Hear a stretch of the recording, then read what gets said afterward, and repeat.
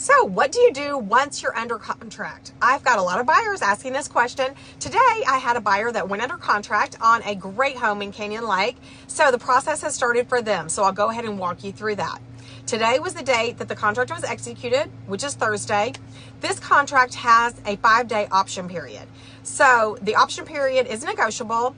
We've decided on a 5-day option period between the buyer and the seller. So they've got 5 days to do their due diligence. So right when the contract was executed, they wanted to go ahead and set up the inspections, and you can have a regular home inspection done. You can have septic inspection, termite inspection, whatever you want to do to really feel comfortable about moving forward with the home. You do that during this time period. So they're going to have the inspections done on Saturday morning, and that'll give them plenty of time to get that back on Saturday afternoon. And then, of course, like I said, the option period ends Tuesday at 5.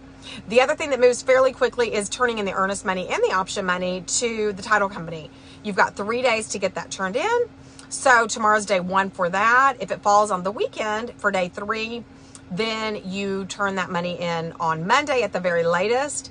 So for example, this contract today again is Thursday, tomorrow's Friday, so it's going to fall over the weekend. They have until Monday. I do recommend generally that my buyers just go ahead and turn it in immediately to the title company, so they'll probably go ahead and get that over tomorrow just to have that taken care of, and the title company reaches out to